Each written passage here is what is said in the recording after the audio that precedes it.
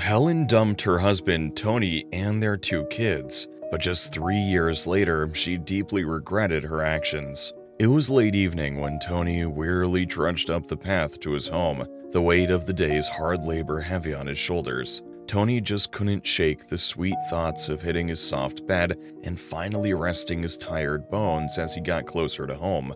As Tony pushed open the door, he noticed their neighbor, Mrs. Jenkins, still in the living room, sitting in front of the TV with his two kids, 5-year-old Michael and 3-year-old Michelle. That could only mean one thing: Helen wasn't home yet. Mrs. Jenkins, their trusted neighbor, had become a regular presence in their lives, often stepping in to help care for the children during their busy schedules. The kids happily rushed to him. Despite the fact that he was terribly tired, Tony scooped the smiling kids up into the air and pecked them both on the cheeks. Tony warmly thanked Mrs. Jenkins, who was already gathering her things, for all her help, and led the two kids by their shoulders back to the big sofa, where they had sat watching their favorite cartoon show. Tony didn't feel perturbed by the fact that Helen wasn't back home yet. She hardly ever came home before 10 p.m., since she had secured her recent job as a PA to a top politician just a few months ago.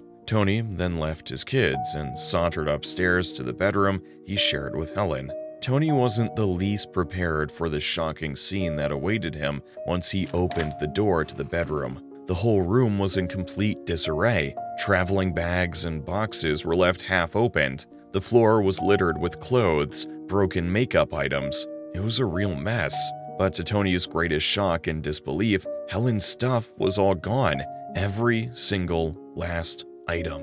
"What on earth is this?" Tony muttered under his breath as he sat down on the edge of the bed. His mind immediately began racing with different possible scenarios that could have led to this. Perhaps Helen had gone on an impromptu traveling trip with her boss, he first thought. But she would have called him and told him about the trip once she set out for it. Besides, she couldn't possibly leave for such a trip with all her stuff. Other thoughts countered the first in Tony's mind. There was only one way for Tony to find out what Helen was up to. He had to call her. So Tony promptly reached for his phone and dialed Helen's number. It rang, but it wasn't answered. He attempted 3 more times with the same outcome.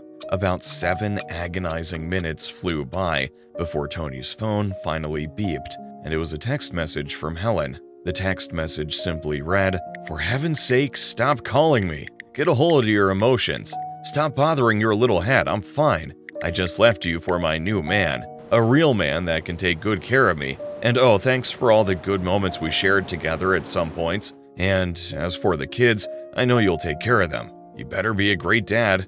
Tony's phone fell out of his hands, and he immediately began to sweat profusely. His vision became blurry. He felt an excruciating pain all over his head. It was as if someone had set him on fire. Yes, the couple had been having some issues for a while, but it was nothing serious enough to warrant Helen dumping him just like that, with 2 kids. And what's more, Tony still deeply loved her, just like he had always loved her from day one.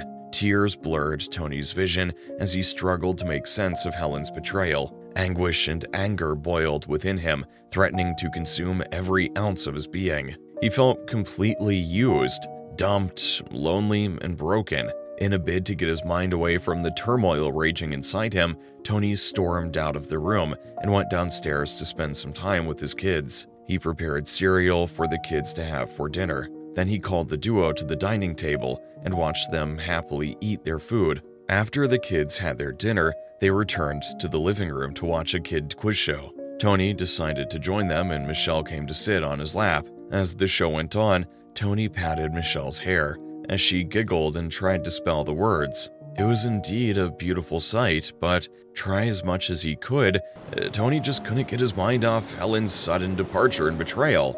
Soon enough, Michelle was dozing away on Tony's lap. Tony gently lifted his beloved daughter up and carried her to her bedroom. He laid her on her bed and tucked her in. Then he returned to the sitting room and told Michael that it was time for him to go to bed too. After some resistance, Michael reluctantly headed to his bedroom. Now alone in the sitting room, Tony tried to catch up on some local news, but he just couldn't. His mind kept drifting off to Helen. Just then, his eyes caught their wedding photo. Helen looked so peaceful and innocent in it. He had been certain that the woman in that picture would stay by him through thick and thin. They were supposed to grow old together. It was supposed to be always and forever. Before Tony even knew it, anguished tears were slowly trickling out of his eyes. Tony and Helen had met in their second year in college. The duo met at the school library one cold winter evening. After their first meeting, things happened really fast between Tony and Helen, and they were soon fully dating. Even though they were both course mates, Tony was 2 years older than Helen. Over time, their relationship kept blossoming, and the lovebirds became literally inseparable. Tony was spellbound by Helen's beauty and cheerfulness. He also found her fun to be with. Helen, on the other hand, admired Tony's intelligence, wit, and kindness. Barely 2 years later, the duo graduated from college and promptly moved in together. Luckily for Tony, he secured a high-paying job at a big bank upon graduation. But Helen wasn't so lucky herself, as she remained without a job for quite some time. Despite the fact that she was still unemployed, Tony had no qualms whatsoever about tying the knot with Helen.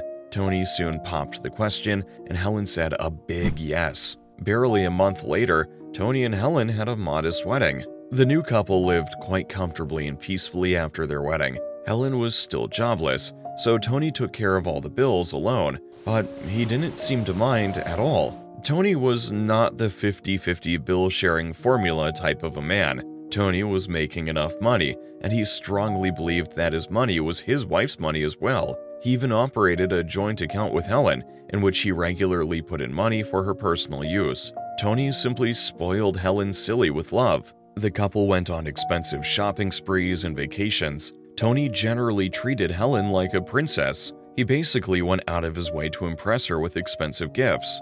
Tony even bought her the latest model of Toyota Corolla as a birthday gift on her 25th birthday. Helen's joy knew no bounds. She hugged Tony very tightly the moment he handed her the car keys and kept professing her undying love for him.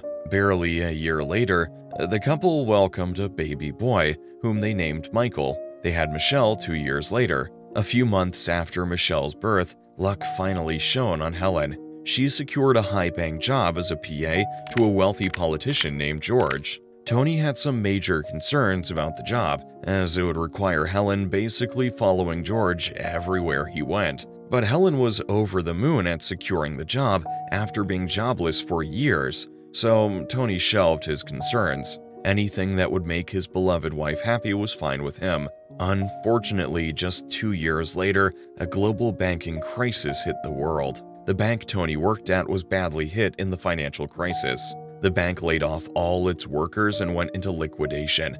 That was how Tony lost his job. It didn't even take long after Tony lost his job that things began falling apart in his home.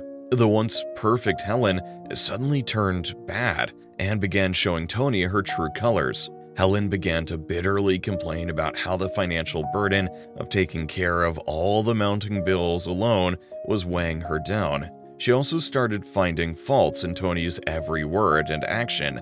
Nothing he did ever seemed to please her anymore, and Helen would go berserk on Tony at the slightest provocation. Helen would call Tony lazy and all sorts of ugly names to his face. Tony tried his best to remind Helen that he was the one who had been bearing all the financial burdens alone for many years after their marriage. Tony also made efforts to assure his wife that he was doing his very best to secure another job as soon as possible, but all his words and assurances seemed to fall on deaf ears, as Helen kept on bad-mouthing him at any given opportunity. Tony even started working as a menial laborer at construction sites in a bid to have some sort of reprieve from Helen's venomous mouth. But Helen wasn't satisfied. She kept on complaining that Tony's wages as a menial laborer was just peanuts.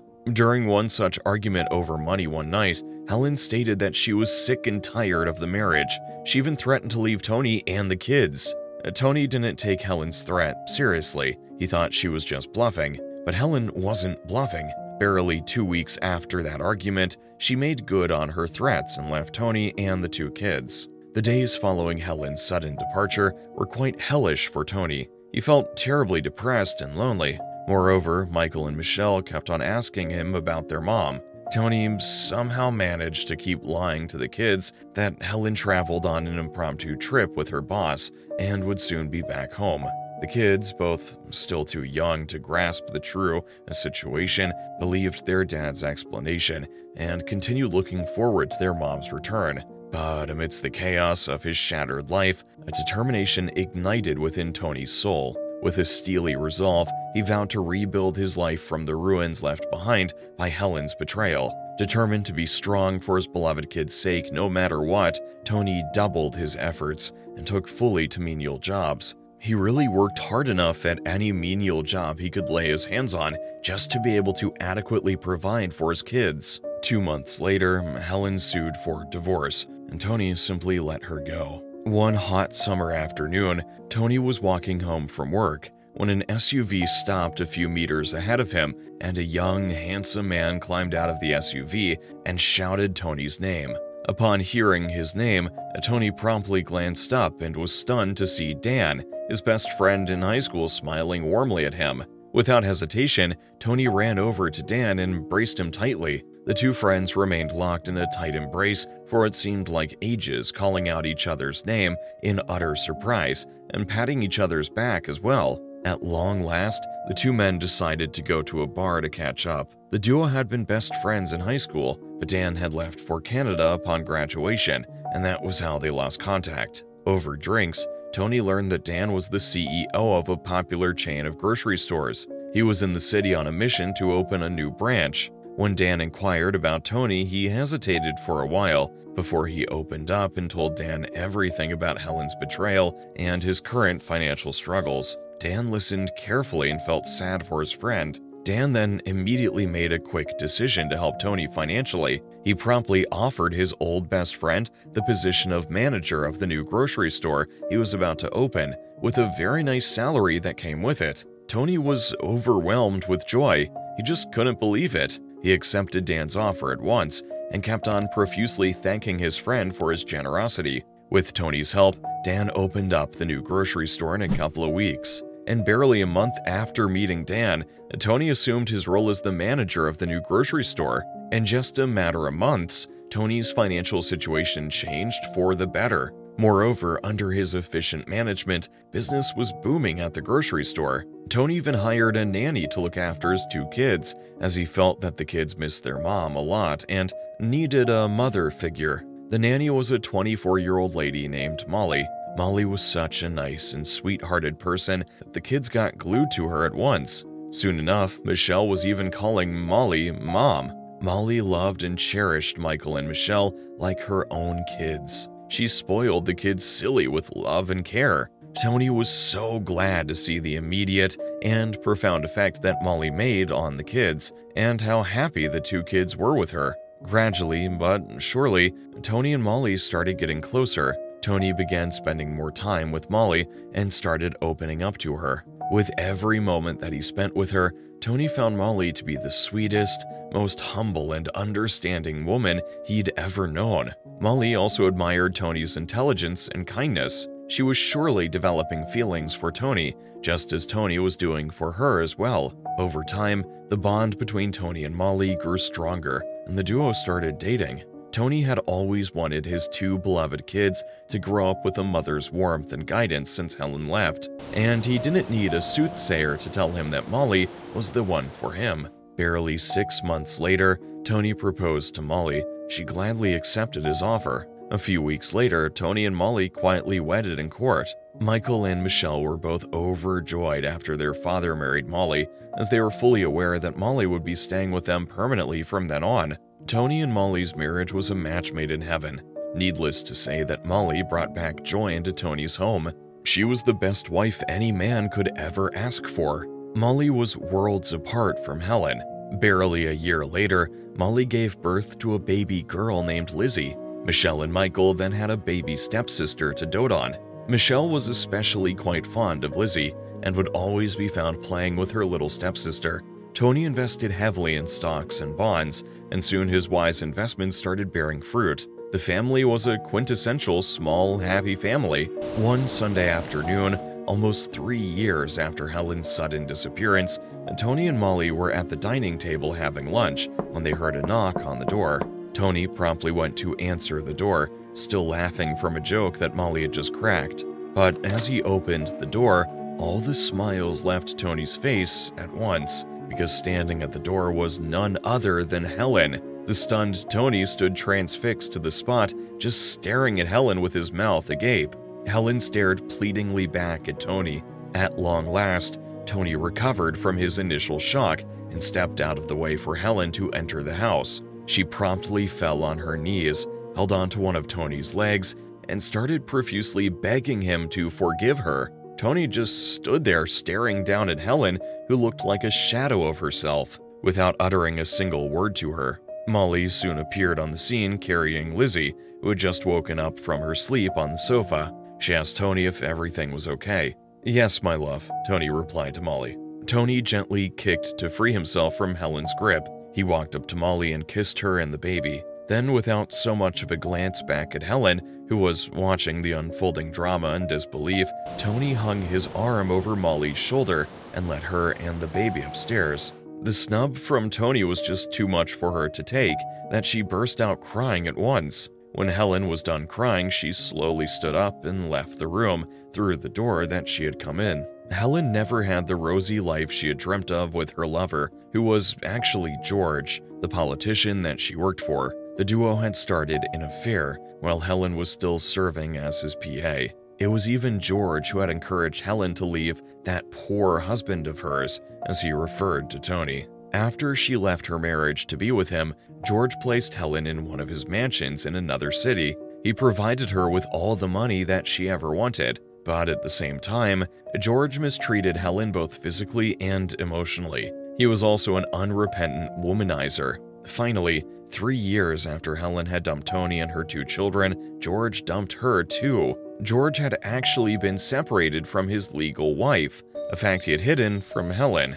His wife had been diagnosed with cancer, and the thought of losing her finally made George realize that he had been living a life of vanity. Suddenly, he had a strong desire to right his wrongs, and to do that, he needed to remove Helen from his life and go back to his wife.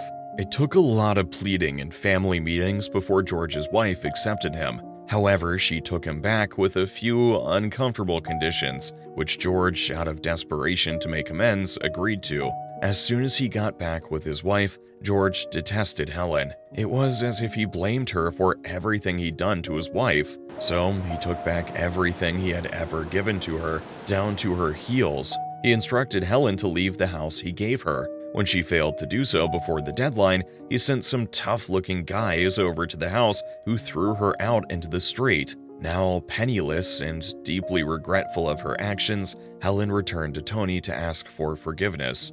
For some reason, she still believed he would be single and broken, but how late and wrong she was. And now she would have the rest of her life to regret her selfish choices. And Tony, Molly, Michelle, Michael, and Lizzie would have the rest of theirs to love each other and be happy. If you happened to be in Tony's shoes, would you have forgiven Helen after what she did? Feel free to share your comments with us in the comments section.